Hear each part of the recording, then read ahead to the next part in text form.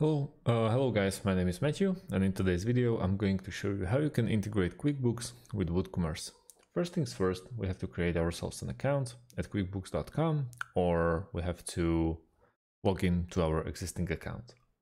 Once we do that, let's go to the left part of our screen and click the last option in your sidebar, which is apps. Now in this searching for apps, we can write down WooCommerce by OneSaaS. If you're satisfied with this version of WooCommerce, you can just get an app, and yeah, your integration is pretty much solidly done. We can also use Automate.io, which is an application for integrations. I'll leave the link in the description underneath this video. And once we are here, let's jump straight to the top corner of our screen to integrations.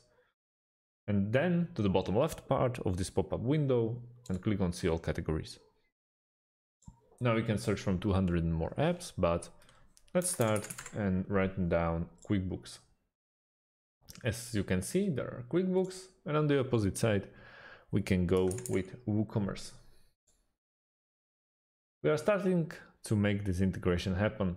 So, as you can see, there are popular integrations, but if you won't be able to find the one that you're looking for, keep scrolling down and you get to create your own integration option. Just remember, on the left side underneath the triggers, you want to start with QuickBooks first. So start with like a new bill till the new vendor. It's completely up to you. Pick the one that you will need or that you will use. On the right side, on the other hand, underneath the actions, you want to go and scroll down till you get to WooCommerce. As you can see, also tons of options. I bet that you will find one that you are looking for. Then you just have to click on Try It Now button. You'll get redirected to the website and you'll be asked to log in. Now you can also achieve this through Zapier, which is also a very nice app for integrations. And once you're here, let's go to the top left corner and create as app. As you can see, it works quite the same. Underneath the trigger, you want to start with QuickBooks Online. Trigger event, let's stick to the first one. We hit continue.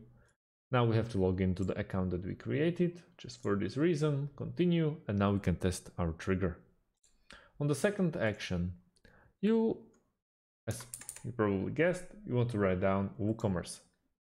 Action event, also pick the one. I'm sticking with the first one. We hit continue, and the last thing is you just have to sign into WooCommerce and you are done. So thanks for watching and see you on the next video.